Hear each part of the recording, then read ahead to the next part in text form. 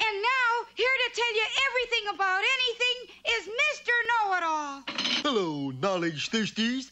Today's subject is how to sell vacuum cleaners and clean up.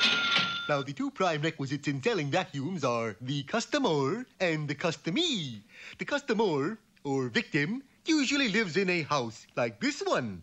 The customee, or salesman, has to get in the house. Rule number 1, always get your foot in the customer's door.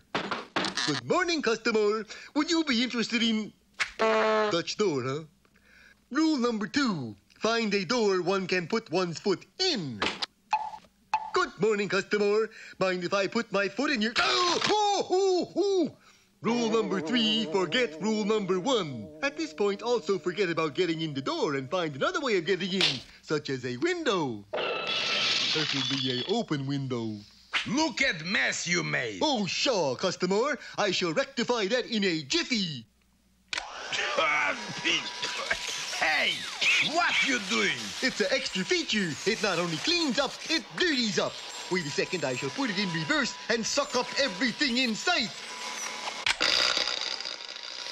Boy, you wasn't kidding. You picked up whole room. Congratulations, you begged the customer.